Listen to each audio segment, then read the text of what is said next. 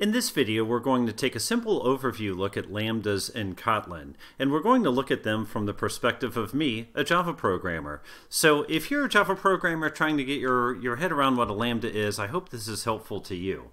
They're important in Kotlin because Kotlin can be a functional programming language where we're dealing a lot with functions, and sometimes we're sending functions to go find the work to do, and that's where Lambdas are very helpful.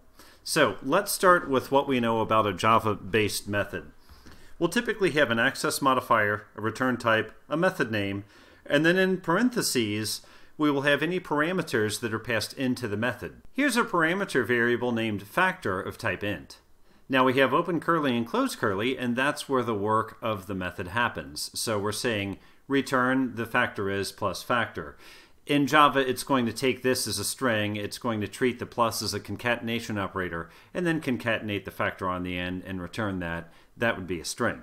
So let's consider how we would take this Java method and think about it as a Kotlin function.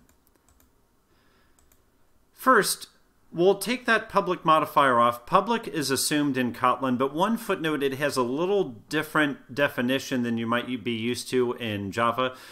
Kotlin's definition of public is any client who can see the declaring class sees its public members. So if your class is exposed to the outside world, the public members will be as well. A nice alternative is internal, which is similar to public, but any client inside this module who sees the declaring class will see the internal members. Either way, I went ahead and dropped the access modifier off, so we'll just assume it's public. Now we also have the word fun, which means function. So in Kotlin, that's how we declare a function. Function similar to what we would call a method in Java. So at this point, we've dropped the access modifier public, we're assuming public, and we've declared this as a function. But there's more work to be done. First, let's move the curly out a little bit to give ourselves a little bit of room. And if you didn't see that, let me repeat that again. Let's take the return type, and let's put the return type after the parameter variables in the parentheses. And also, let's go ahead and add a colon.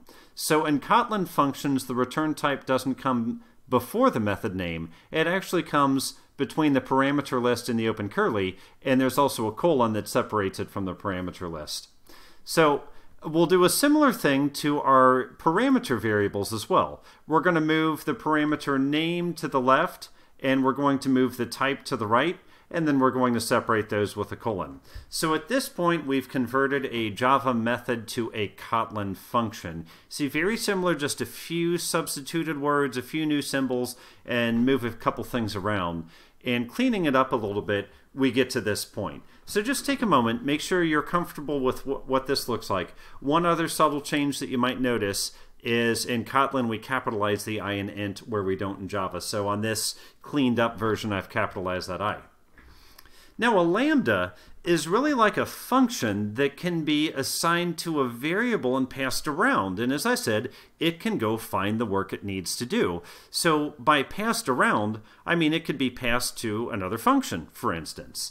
So when we think of a lambda, just think about a function, but let's reorder things a little bit. Think about a function that has a bit less syntax, if that's helpful. So what do we need to do to change this function into a lambda? Well, first of all, let's give ourselves a little bit of room. Let's take the work that we're going to do and let's move it to the right a little bit.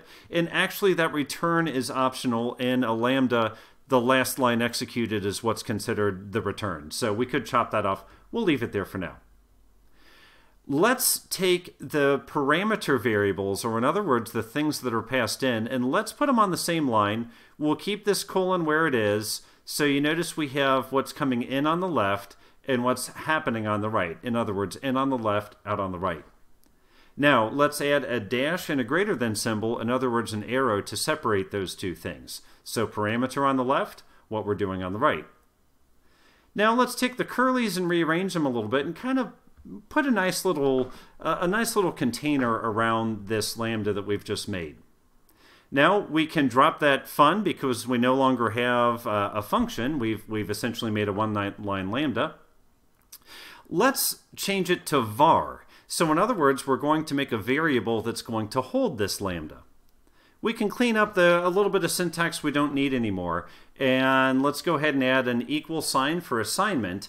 And now what we have is we have our lambda here, which is essentially this self-contained function. We are assigning it to a variable called method name in this case. You could change that if you want. And it's of type string, although oftentimes that type will be input and then arrow and then output. So I'll clean that up on our next slide as well. And here we go. So tightening it all up together, you see this is what our lambda looks like in its full form. Variable method name declares the variable of type int going into string equals the input int here is the variable factor, and the output is what happens to the right of the arrow, and you notice that we can refer to that variable coming in on the right side, just like so. Now, because we've set this up and we've assigned it to a variable, we could actually pass that variable into another function, and that would represent passing this entire lambda into that function. And that's completely doable. Another thing that you'll see frequently, and maybe even more often, is just constructing the entire lambda right here in this method call. The syntax can be a little bit confusing unless you've seen this whole chain of events that got us to this point right now. But the good news is we don't have to put this entire unit within this open paren and close paren. A lot of this is optional. As a matter of fact, in a lambda, the only thing that's really required is this behavior right here. These other parts are optional, and let's see when we can remove them. So first of all, the type. Well, the type can be inferred. The Kotlin compiler can figure that out many times. So unless we really have to specify it, let's go ahead and take that away. Also, remember, if we're writing the lambda inside of a method call, then it's kind of considered inline or anonymous, and in that case we don't need to store it in a variable at all. Now, if we're passing one parameter in, then we can eliminate the parameter because Kotlin does a special thing for us. If there's only one parameter, it will create a variable called it, and it will pass that parameter into the variable called it, and then we can simply refer to that variable called it inside of our lambda. So that gets rid of all of that, and all of a sudden, look at how small our lambda is. We take all this, we collapse it, and we drop it right here, right inside of our evaluate statement. Now, this is something that we'll see several times in Kotlin, but if you're not used to that syntax and how we got to this point, and the fact that we've removed a lot of optional things, you can say, what in the world is going on here? Especially, in this case, typically we would no longer have the word factor. That would be the word it, the variable it, and then you'd be looking up and down for this variable it, and you might not be able to find it. So, as I often do, I record videos in reverse order, so the first one you watch is the last one I recorded so that I can go forward and show you some things that we're going to do in some future videos. This is a video where we are going to wire up some live data to an autocomplete text. And what we have here is kind of a funny lambda going on where we're observing some live data. In other words, we're looking at data to change. And when that data changes, it's going to come into this open and closed curly here. Now what you see here in this lambda is you have an input parameter here called plants. And that's essentially this guy unwrapped a little bit. It's just a collection of plants. And then you have the separation of input to output. On the output side, you see we are using that variable that was passed in, and we're essentially associating it to an autocomplete text. That one's a lot of typing here, but it is one line, so it's fairly easy to see. And one thing to note is that this will get invoked anytime the data inside of this live data object changes.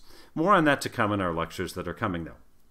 Now, this one is particularly confusing, which is why I want to call it out. This is part of a unit test that we're going to write. And what we have here again is another kind of like a lambda thing going on here. And you see that we are asserting not null it, assert true it. What we're doing is we're looking at this live data collection here, plants, and inside of that we have an array list of plants. So it refers to that array list of plants. We're asserting it's not null. And I'm sorry, we got here to this observe forever because we're looking at that. We're looking at that collection of plants. So when we look at it, when we see it change, we assert it's not null, and then we also assert that it has a size of greater than 0. So in other words, there's something inside of it. Now what makes this interesting is remember up to this point that IT represents an array list of plants or a collection of plants. We have a little shortcut operator in Kotlin for any kind of collection, or I should say several kinds of collections, where we can just say collection then dot for each, And then we get a quick and dirty for each loop. And I shouldn't even say quick and dirty, we'll just say a quick for each loop. So this is an iteration over all of the elements inside of this collection. But guess what? This also acts like a lambda.